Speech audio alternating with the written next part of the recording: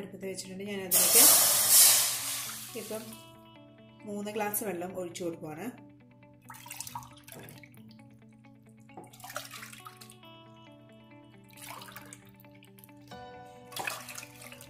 ഈ 3 ഗ്ലാസ് വെള്ളത്തിലേക്ക് നമുക്ക് 1 ഗ്ലാസ് വറുത്ത റവ കൂടി ഇട്ട് കൊടുക്കാം. വറുത്ത റവ കേട്ടോ. നിങ്ങളുടെ ഈ വറുക്കാത്ത റവയാണെങ്കിൽ ശകലം നെയ്യ് ചേർത്ത് ഒന്ന് ചെറുതായിട്ടൊന്ന് ചൂടാക്കിയെടുക്കുക. റോസ്റ്റഡ് റവ മേടിക്കുമ്പം ഈ കളറിൽ കിട്ടും. അതിനി ഒന്ന് നമുക്ക് വേഗം അനുവദിക്കാം. ഒരു മീഡിയം ഫ്ലെയിമിൽ വെച്ച് ഇതൊന്ന് വേവിക്കുവാണ്. ഇടയ്ക്ക് ഇതൊന്ന് ശാല എടുത്ത് നോക്കിയിട്ട് കടിച്ച് നോക്കിയാൽ മാത്രമേ നമുക്ക് അതിൻ്റെ വേവ് അറിയത്തുള്ളൂ. ഇനി ഒരു 3/4% വേവ് വരെ നമുക്ക് വേവിച്ചെടുക്കാം. തിളച്ച് വരുന്നുണ്ട്. ആ നേരത്തെ നമുക്കിതിലേക്ക് ആവശ്യത്തിന് ഉപ്പിട്ട് കൊടുക്കാം. അതുപോലെ തന്നെ ഞാൻ ചേർത്ത് കൊടുക്കുന്നത് 1 നുള്ള് നെയ്യാണ്. 1/4 ടീസ്പൂൺ നെയ്യും കൂടെ ചേർത്ത് കൊടുക്കുകയാണ്. അത് കട്ട പിടിക്കാതിരിക്കാൻ വേണ്ടിയിട്ടാണ് ഇങ്ങനെ ഇട്ട് കൊടുക്കുന്നത്. നിങ്ങൾക്ക് വേണമെങ്കിൽ നാരങ്ങ നീരുണ്ടെങ്കിൽ നാരങ്ങ നീര് ഒഴിച്ചാലും മതി. ഇല്ലെങ്കിൽ നിങ്ങൾക്ക് നെയ്യ് ഇഷ്ടമല്ലെങ്കിൽ നിങ്ങൾ വെളിച്ചെണ്ണ ചേർത്താൽ മതി. വെളിച്ചെണ്ണ 1 ടീസ്പൂണ് അടുത്ത് ചേർത്താൽ മതി. അതെന്തായാലും ഇത് കട്ട കെട്ടാണ്ടിരിക്കാൻ വേണ്ടിയിട്ടും അതുപോലെ തന്നെ കൂടി ജോയിൻറ്റ് ചെയ്യാതിരിക്കാൻ വേണ്ടിയിട്ടാണ് നമ്മൾ അങ്ങനെ ചെയ്യുന്നത്. ബിരിയാണിക്ക് അരിക്കുക ഇവിടെ അതുപോലെ തന്നെ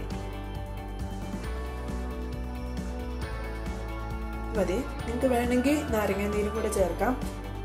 ഞാനിപ്പോൾ ഇവിടെ ചേർക്കുന്നില്ല. ഇനി ഇതൊന്ന് വെന്ത് വരട്ടെ. ഇപ്പം തന്നെ വേഗം 2 മിനിറ്റിൻ്റെ വ്യത്യാസമുള്ളൂ ഇത് വെന്ത് വരാൻ വേണ്ടിയിട്ട്. ഇതിപ്പം നമ്മുടെ കറക്റ്റ് വേവായിട്ടുണ്ട്. 3/4 പാൻ വേവായിട്ടുണ്ട്. നിങ്ങളിതിങ്ങനെ ഒരു കഷ്ണം എടുത്ത് കടിച്ച് നോക്കുമ്പോൾ നിങ്ങൾക്കത് മനസ്സിലാകും വേവായോന്ന്. ഒരുപാട് വെന്ത് പോയി കഴിഞ്ഞാൽ നമുക്കിത് ഈ റെസിപ്പി ചെയ്യാനായിട്ട് പാടാണ്. അതുകൊണ്ട് നമുക്കിതെടുത്ത് ഇനിയിപ്പോൾ തീ ഓഫ് ചെയ്തിട്ട് നമുക്കൊരു അരിപ്പയിലോ അല്ലെങ്കിൽ സ്ട്രെയിനിലോ വെച്ച് നമുക്കൊന്ന് അരിച്ചെടുക്കാം. അതിൻ്റെ വെള്ളമൊക്കെ ഒന്ന് വാരി ഒന്ന് കിട്ടണം നമുക്ക്. അപ്പം ഈ വെള്ളം ഒന്ന് ഇതിൽ നിന്ന് വിട്ട് ആ ഈർപ്പം വിട്ട് പോകാൻ വേണ്ടിയിട്ട് നമുക്കൊന്ന് അരിച്ചെടുക്കാം. നമുക്ക് ഇനി ഇത് തീ ഓഫ് ചെയ്തിട്ട് ഇത് അടുപ്പിൽ നിന്ന് മാറ്റാം. ഇപ്പോൾ പാൻ ചൂടായി വരുന്നുണ്ട്. നമുക്കിതിലേക്ക് ഓയിൽ ഒഴിച്ചു കൊടുക്കാം. ഞാനിപ്പോൾ 1 ടീസ്പൂൺ ഓയിലാണ് ഒഴിച്ചെടുക്കുന്നത്.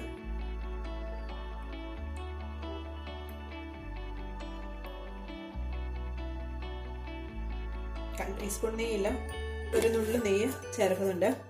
ഇതിലേക്ക് ഞാൻ ചേർക്കുന്നത് ശകലം തേങ്ങാക്കൊത്താണ്. ഇപ്പം മെൽറ്റായിട്ട് വരും.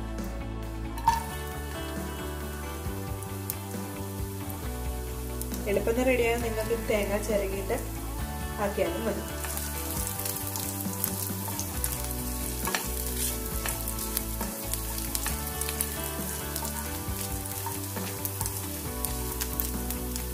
തേങ്ങാക്കൊത്ത് വറുക്കുമ്പോൾ ഒരു മീഡിയം ഫ്ലെയിമിലൊക്കെ ഇരുന്ന് വറന്ന് കിട്ടിയാൽ മതി.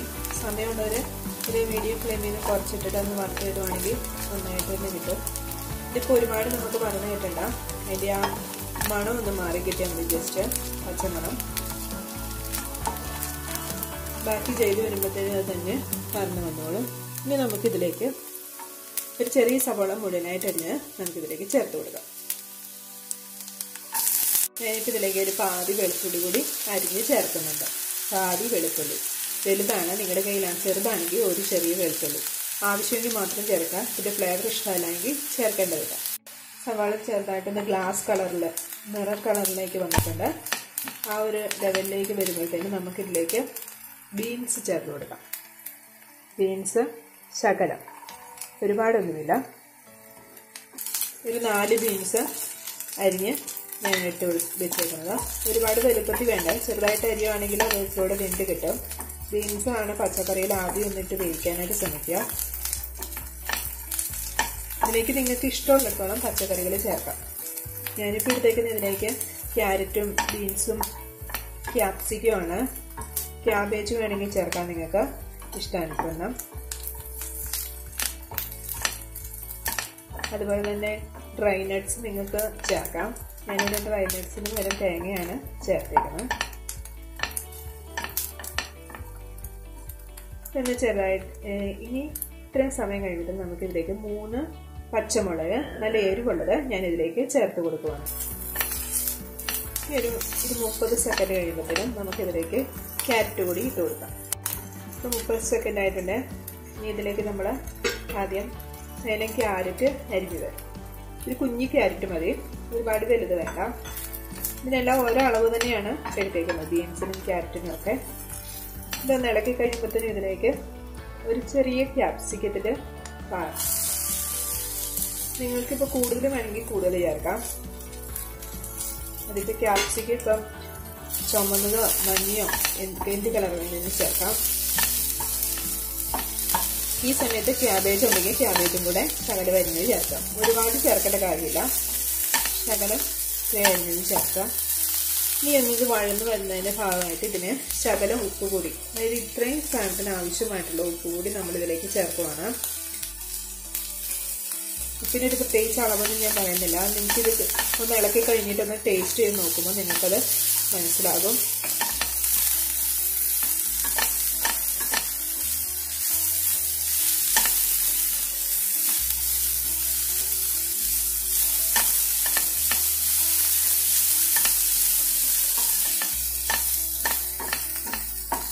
ഒരു 30 സെക്കൻഡ് ഇരുന്ന് നമുക്കിതൊന്ന് ഒരു വിധം ഒന്ന് വെന്ത് കിട്ടണം. ഈ സമയത്ത് നമുക്കിതിലേക്ക് പെപ്പർ പൗഡർ ഇടുന്നുണ്ടെങ്കിൽ അതിട്ട് കൊടുക്കാം. നിങ്ങൾക്ക് മുളകിൻ്റെ അളവ് എരിവ് കുറവാണെങ്കിൽ നിങ്ങൾ അതിന് പകരം പെപ്പർ പൗഡറും കൂടെ ഇട്ട് കൊടുത്താൽ മതി.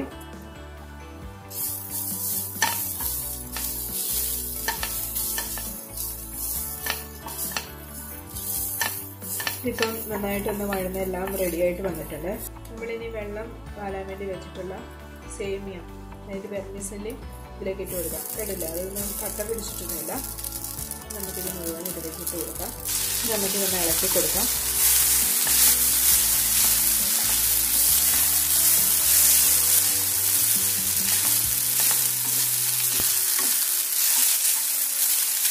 ഈ സമയത്തിന് ഒരു നുള്ളുപ്പും കൂടെ നമ്മളിതിൽ ചേർത്ത് കൊടുക്കുവാണ്.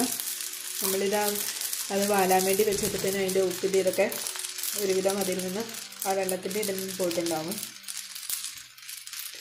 നമുക്ക് ഇത്രയും ശകലം ഉപ്പ് ഇതിന് ആവശ്യമുണ്ട്. നിങ്ങളിതിൻ്റെ ഇടയ്ക്ക് ടേസ്റ്റ് ചെയ്ത് നോക്കുക ഉപ്പ് എന്തേലും ഉണ്ടെന്ന്.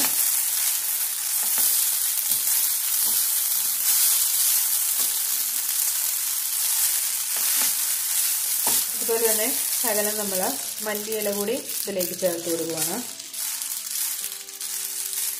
നിങ്ങളുടെ ഈ കറിവേപ്പിലയാണോ ഉള്ളതെങ്കിൽ അത് ചേർത്ത് ആദ്യം തുടക്കത്തിലേ തന്നെ ചേർത്ത് കൊടുക്കുക.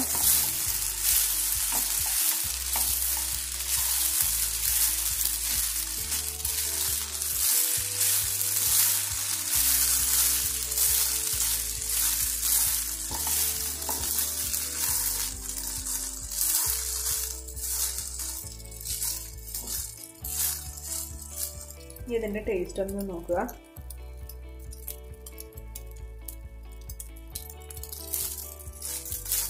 ഇപ്പോൾ കറക്റ്റ് പാകത്തിനായിട്ടുണ്ട്. ഉപ്പും എല്ലാം കറക്റ്റ് ആയിട്ടുണ്ട്. ഇത്രയും മതി.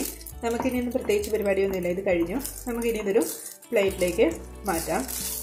ഇതിപ്പോൾ റെഡിയായി കഴിഞ്ഞ് ഇനി തീ ഓഫ് ചെയ്യുകയാണ്. ഇനി ഇതിനേയും കൂടി ഇരുന്ന് കഴിഞ്ഞാൽ ഇത് അടിയിലോട്ട് പിടിക്കും.